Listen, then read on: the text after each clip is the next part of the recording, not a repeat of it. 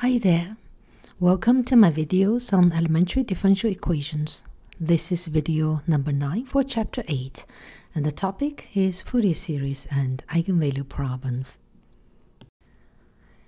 In this video, we'll introduce a new type of problem that's called two-point boundary value problems.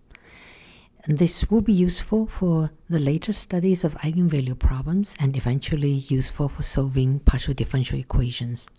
Okay, so let's introduce this type of problem. So let y as a function of x be the unknown, and then we consider the second order linear ODE in the following general form. So y double prime plus p y prime plus a qy equals g, where p, q, g are three functions of x over an interval x lies in from x1 to x2. And then we are given the boundary conditions. This is the new feature here. The boundary conditions, one is given at the left at x1 and the other is given at x2. So here in this example, we have the y value at x1 shall be y1 and at x2 shall be y2. Okay, so because of the fact that conditions are given at two boundary points, this type of problems are called two-point boundary value problems. And let's introduce another concept of homogeneous boundary conditions. And so the boundary values are y1 and y2 at x1 and x2. In the case where these two values are 0, and this boundary condition is called homogeneous. Okay, let's put in a remark. In this example, we are given boundary conditions of the value of the unknown, but the boundary conditions could be of many other forms, such that the derivative at x1 is given, or derivative at x2 is given, and even you can combine them, some linear combination of the function value and the derivative at x1 or x2 shall be given. But for the sake of simplicity and just to introduce the topic and to set the idea, let's focus on this example first. And now we see that this is just a second-order linear ODE, which we have encountered earlier. We already know how to solve it. One can find general solutions. Usually, the general solution will have two arbitrary constants, C1 and C2. And then you can use the two now boundary conditions to find out those two constants, C1 and C2. We will now take some examples to see how the solutions can be found. Okay, so this is our first example. We have the boundary value problem for the following equation. Y double prime plus y is 0. And the boundary conditions are given at 0 and at pi over 2. So y at 0 shall be 1 and y at pi over 2 shall be 0. Okay, so we need to now find the general solution for this equation, which is a homogeneous equation. So we can write out the characteristic equation, which is a polynomial of degree 2. So we have r squared plus 1 is 0, and which can easily be solved. The two roots are plus minus I, so pure imaginary. And then we see that the solution should be sine and cosine functions. So the general solution will be C1 cosine x plus C2 sine x for some constants C1 and C2. Now we can put in the boundary conditions to find the constants C1 and C2. So first, y0 equals 1. So y0 would be C1 times 1 plus C2 times 0, which is C1, and it shall be 1. And the second condition is y at pi over 2 is 0. And then y at pi over 2, that will be C1 times 0 plus C2 times 1, which is just C2, so C2 must be 0. Okay, so put that back in, we see that we found one solution, which is C1 is 1 and C2 is 0, so is cosine of x. Okay, so in this example, the solution works similarly to what we have seen earlier, that the two conditions you put in helps you to find exactly one set of the numbers for the constant C1 and C2. Okay, let's take another example for the same equation, but we change the boundary conditions. Then it's expected that the boundary conditions would change the solution. Okay, so let's put new boundary conditions. Let's put y0 is 0 and y at pi equals 2. Since we didn't change the equation, we still have the same general solution, which we repeat here in blue.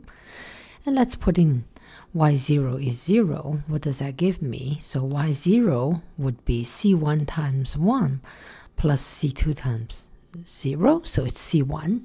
So we get c1 must be 0. And then the second condition, y pi equals 2. So since we know we put in x equal pi, cosine of pi will be -1, so we'll get c1. And then sine of pi is 0, we get c2. So, okay, so this actually gives us, I messed up with the sign here. It should be -2. Okay, but still we reach a contradiction. So c1 cannot be 0 and -2 at the same time. And therefore, we can conclude that there are no solutions. Let's further explore the different boundary conditions, how they affect the solution. So let's look at these two conditions. y0 is 0, y pi is 0. So these are homogeneous boundary conditions. So again, we have the same general solution, and let's put in y0 is 0. So we get c1, and then c1 must be 0. And now y at pi is 0. And then if you put pi here, this is -1, but c1 is 0. And then sine of pi is 0. So y of pi equals 0 as long as c1 is 0 for any values of c2. Okay, therefore we have c1 is 0 and c2 can be arbitrary. Okay, then we can plug this back into the solution, and we found that y equals some constant c2 times sine x is a solution with any c2. So here we have an example of two-point boundary value problems with infinitely many solutions. Okay, let's take one more example, slightly more complicated. And we have an equation that's non-homogeneous on the right-hand side, but still second-order linear. Y double prime plus 4y is cosine x. And boundary conditions are given at 0 and pi, where it's given in the form of a derivative. So the derivative shall be 0 at the 2 points. Okay, let's first find the general solution for the homogeneous equation by setting up a characteristic polynomial, which we have r squared plus 4 is 0, and we got two roots, plus minus 2i, pure imaginary, and therefore the solution will be sine and cosine. It's a solution for the homogeneous equation, which we call it YH. So c1 cosine 2x plus c2 sine 2x.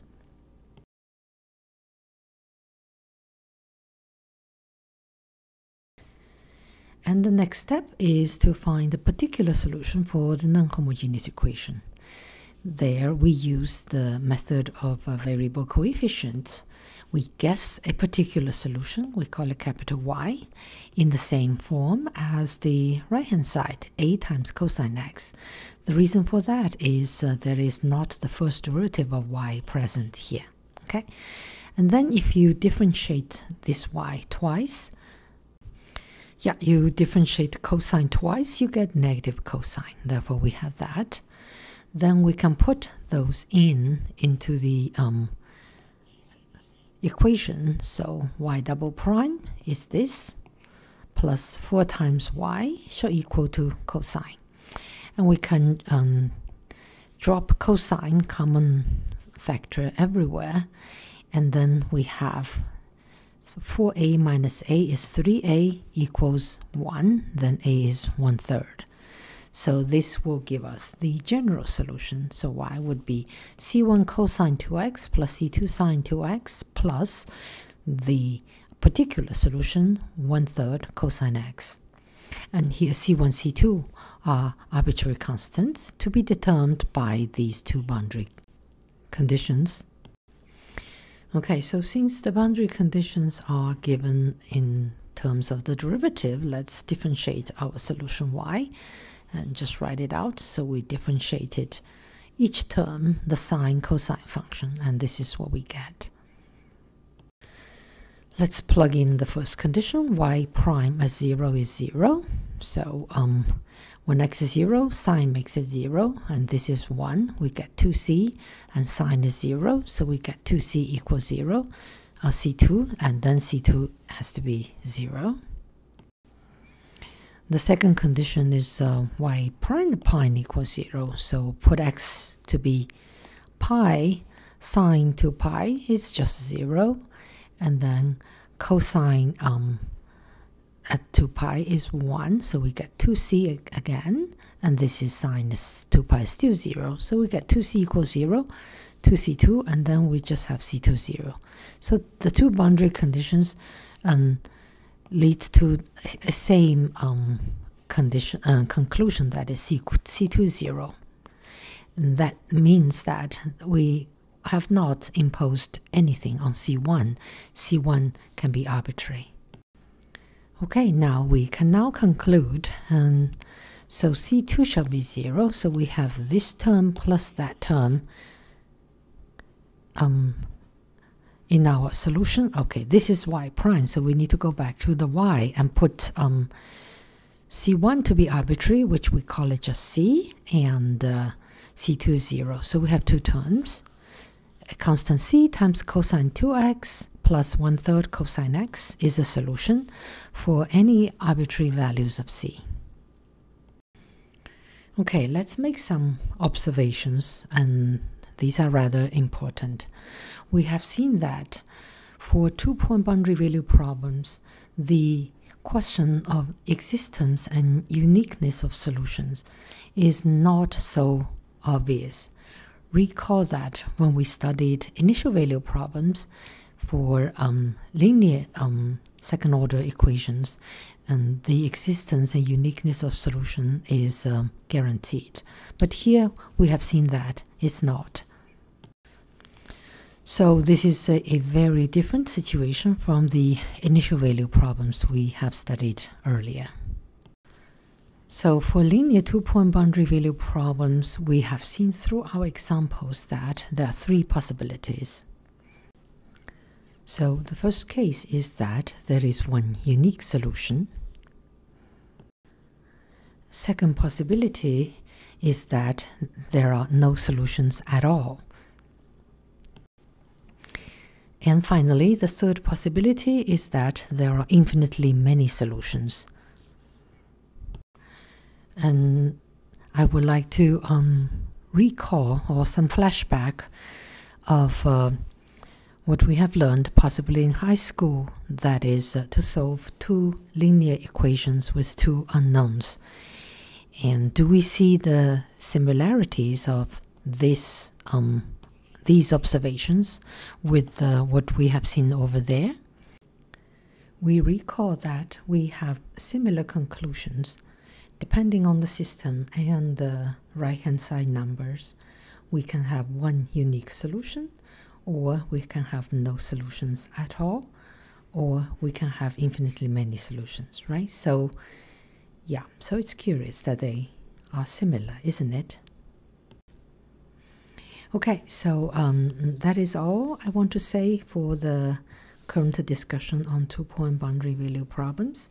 In the next video, in the future video, we'll put this into use to find solutions of eigenvalue problems. Okay, so I hope you enjoyed this video, and I'll see you next time.